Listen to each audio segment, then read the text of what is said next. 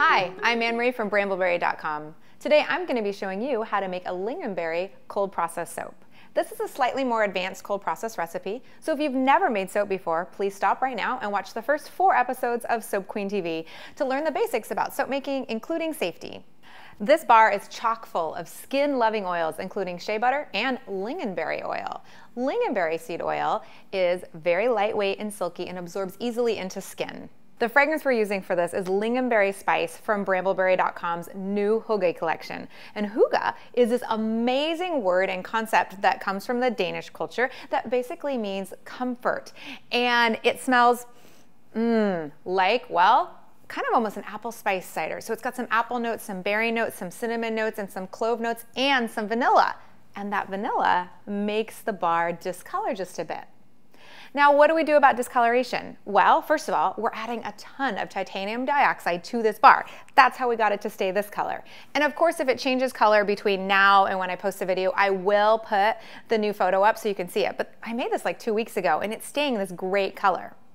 This recipe also has a 15% water discount. Why did we water discount so much? Because that's a pretty big water discount. We did it to help prevent glycerin rivers, because when you use an excessive amount of titanium dioxide in your cold process soap recipes, you'll end up with what we call glycerin rivers. And it's basically little clear rivers of pure glycerin. Now, they don't hurt the bar at all, but they do kind of ruin the look and our design.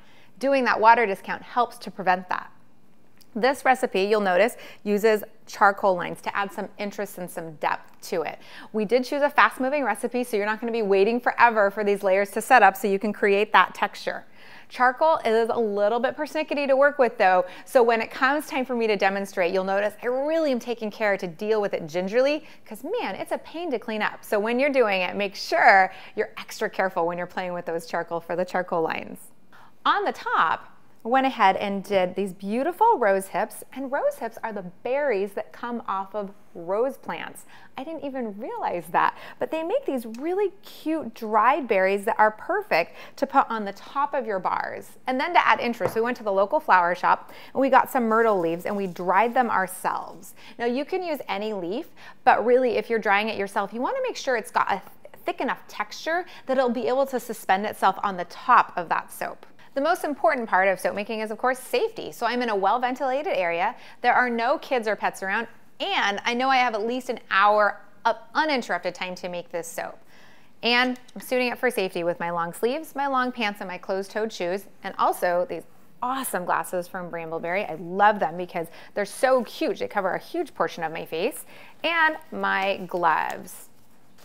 Just gonna struggle to put the gloves on. We'll just do it together though. It'll be good. So much about successful soap making is really in the preparation. So I've got my oils here already. I've already mixed my lye water, and I did put the sodium lactate in the lye water. Now, sodium lactate is a natural salt that helps to harden the bars more quickly so I can release it from the molds more easily. One of the things I'm doing with this recipe is, because the entire batch needs titanium dioxide, is I am putting in my titanium dioxide into the entire recipe rather than pre-mixing it in oil and then adding it. This recipe already has a 5% super fat, and I'm doing a full 4 teaspoons of titanium dioxide. And so you'll notice when you use the titanium dioxide that you might struggle to see trace a little bit. Remember when I said this was a more advanced recipe? That's one of the reasons. So when you're trying to find out if you've got trace, you're really looking for texture more than you are kind of that trace and that trailings, because of that titanium dioxide kind of taking away the ability to differentiate the trailings. So, taking my trusty Brambleberry stick blender, putting it all the way to the bottom, I'm gonna burp it. Turn that on. I'm going to mix in that titanium dioxide right now and just kind of disperse it. And since titanium dioxide tends to clump up, I'm going to do this for a good full minute or two. I'm not going to force you to watch that, but make sure when you're doing this at home that you don't end up with any white clumps, because the white clumps, when you're showering, literally will leave white streaks on the user's body. Now that my titanium dioxide is fully mixed in, and I made sure it's mixed in, I'm gonna pour my lye water solution slowly down the shaft of the blender. And the reason I do that is just to help to prevent air bubbles. In thick soaps like this especially, you definitely notice the air bubbles, so I do everything I can to prevent them. It's not that big of a deal, but from an aesthetic standpoint, I like to avoid them. So now, tapping the stick blender on the bottom, I'm gonna just work to get trace. And remember, since you can't really see kind of the depth of your soap here, and you can't really see the trailings as well because of that white, you're really looking for the texture. This Lingonberry Spice from Brambleberry does accelerate just a little bit, not much at all. So I'm just gonna use the stick blender to hand stir it in. I might hit it really quick, like for 4 seconds with the stick blender, but not much at all. Because again, I want to be starting with a kind of medium trace when I start working with my layers. Another reason that this recipe is going to also move is because of that high percentage of butters in here. So we've got a water discount, we've got a high percentage of butters. So yeah, this is just going to move a little bit more quickly than some of your basic beginner recipes. So now I can see that we have a really good texture that is going to be easily manipulatable by my spoon for that first layer. So it's time to get my mold over here. This is the 5-pound sliding bottom mold from Brambleberry. I love it because literally when you're ready for the soap to come out, you can either slide the whole bottom out or you can just pull up on your silicone liner. Love this silicone liner. I have about 80 ounces here. Now I'm gonna eyeball. You can weigh this if you really care about even layers. I'm not going to. I'm gonna eyeball about 20 ounces out of my 80. So just gonna pour slowly. You can see how nice that gorgeous trace is. Don't worry if you feel like your silicone liner is sort of, oops. Okay, yeah, I'm right at 20, perfect. If you feel like your silicone liner is kind of flopping here, don't worry about it. It's not going to stay flopped at all once you fill. So now I'm just gonna texture, because again, I really want some texture and depth in there. So it adds interest to the bar because we're looking for a rustic chic look here. So just texturing in here. And now it is time for the charcoal. And remember how I said the charcoal tends to go everywhere? I am just going to gently, and this, you guys, it is literally lighter than air. So I'm gonna gently put a little bit of charcoal in here, a little bit of charcoal here, and then I'm just going to tap, tap, tap all the way down. I did that in the last video. It did not endear me to my team because I blew charcoal all over the table.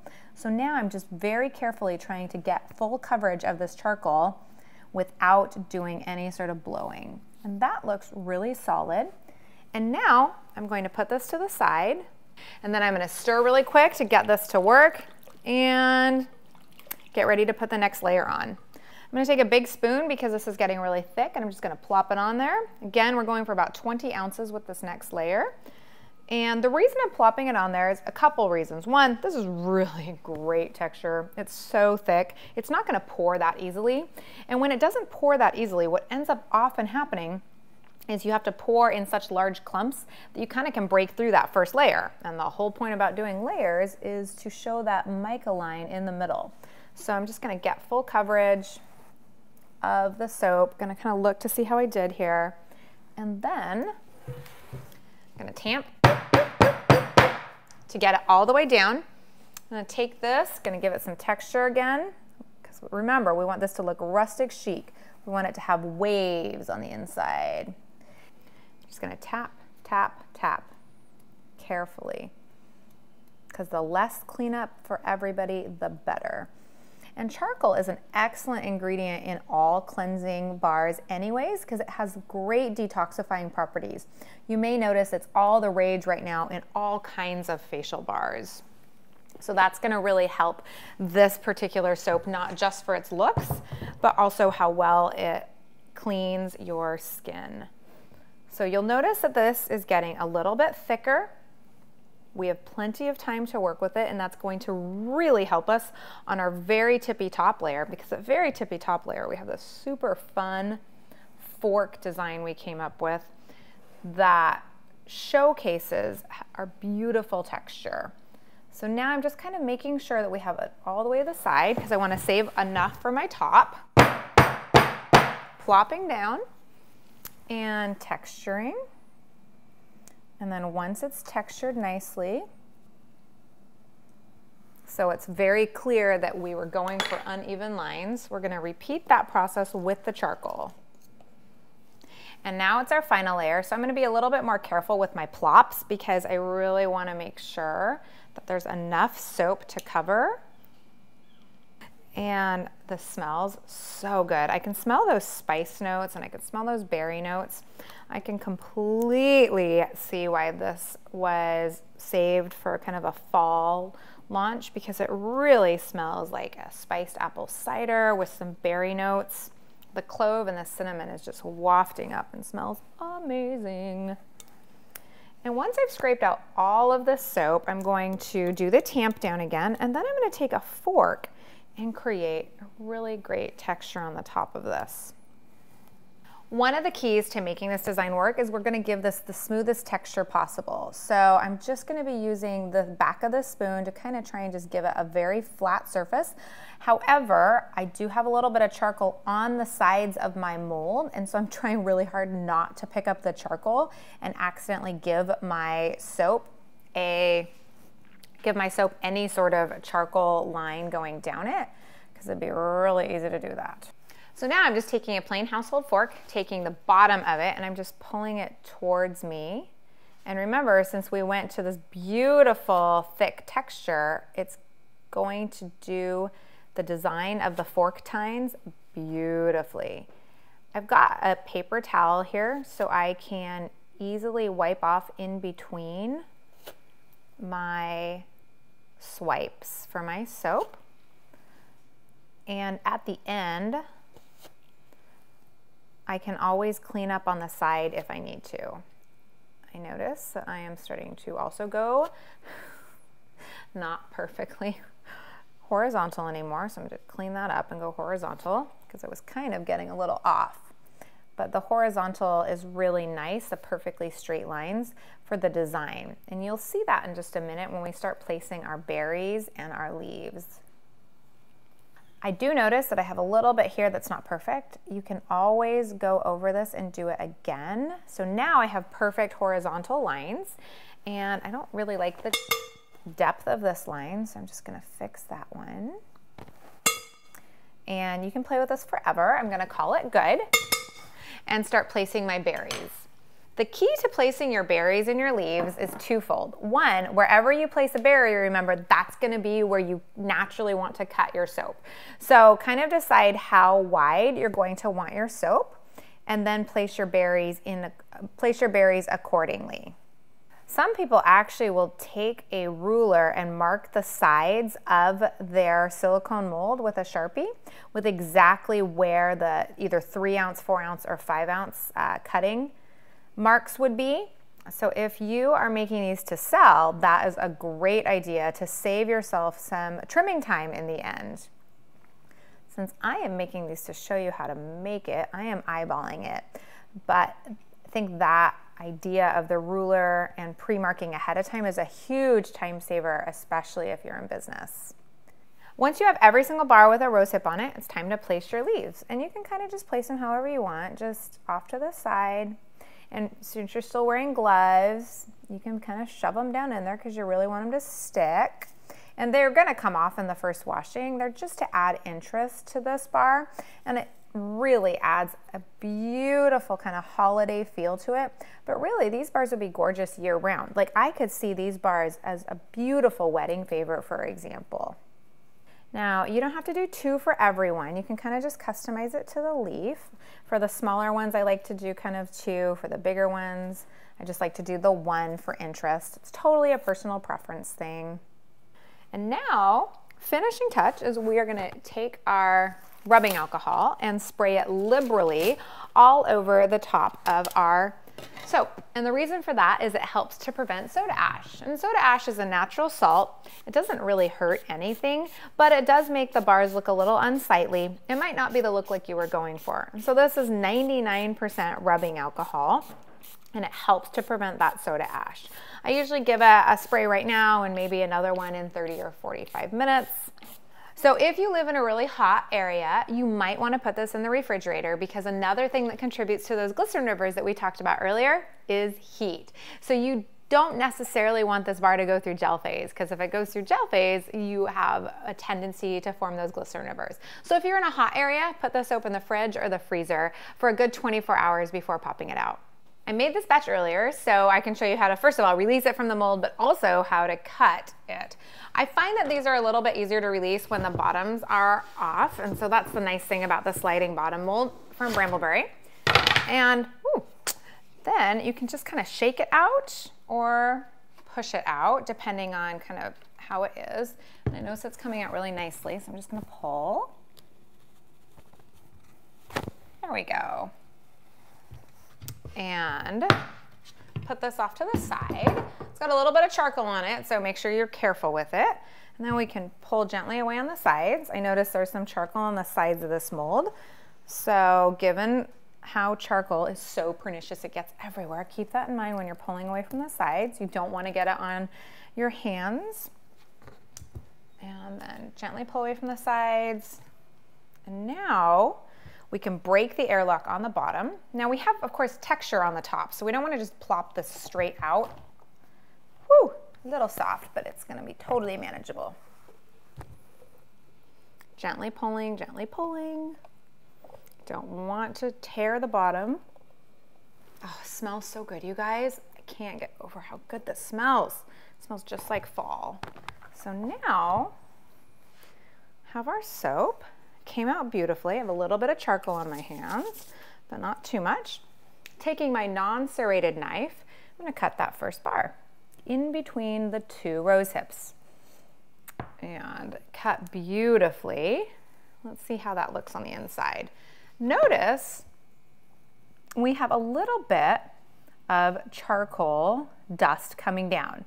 So there's a couple things we can do. First of all, let me show you how to place this on its side to help reduce some of that charcoal drag line. You're still gonna get a charcoal drag line, but it won't be nearly as much. And then I'm gonna show you how to clean up that charcoal drag line. So from the side, you have to be a little bit more careful to not chop the tops of those berries. And then you'll notice that this one here that I cut from the side has a little bit less charcoal drag line than this one. So when you want to clean this up, it's super simple. You just take a little bit of rubbing alcohol and a paper towel. You literally spray this down and you wipe it off. So notice how there is a perfect square of fragrance discoloration right here. That's going to go away. The entire bar is going to evenly color this color. So when you first cut this and you're like, wait, why is there this square of fragrance discoloration? That goes away. So now let's try and get this cleaned up. Spraying with rubbing alcohol and then just gently kind of wiping. And this takes a little bit of patience, which is why that side cut is such a good thing, because that saves you a little bit of time. But it's worth it to clean up the bars. I see it coming off beautifully. So you'll notice this looks a lot better now, and it's totally ready for prime time. There's another way to get rid of these though. You can actually use a soap shaver to just shave off the very kind of top of this. So let me show you how to do that. So this is the Brambleberry.com shaver, and it's got two different settings. We're gonna do it on the very highest setting because we're just trying to shave off a little bit of that kind of charcoal. So one of the things I like about this is you push it on the counter, which gives it some stability. To get this to glide really easily, I'm going to spray with rubbing alcohol here on this initial platform. And then I'm gonna take my bar and going down the side, just shave a little bit off so we end up with a really beautiful clean line. And then I can do that on the other side as well. So spray with rubbing alcohol and down we go. Firm, gentle, even pressure, and perfect. That looks even better than cleaning up with rubbing alcohol, but the rubbing alcohol is great if you don't have one of the Brambleberry.com soap shavers. So let these sit for 4 to 6 weeks before using them or giving them away. And until next time, you guys, thanks for watching.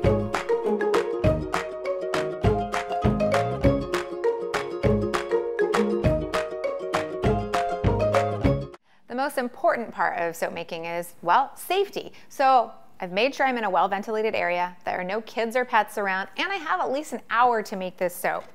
wearing these full face goggles from Brambleberry. They're not full face goggles. They cover a decent portion of your face. Yeah. Alrighty, I'll start again.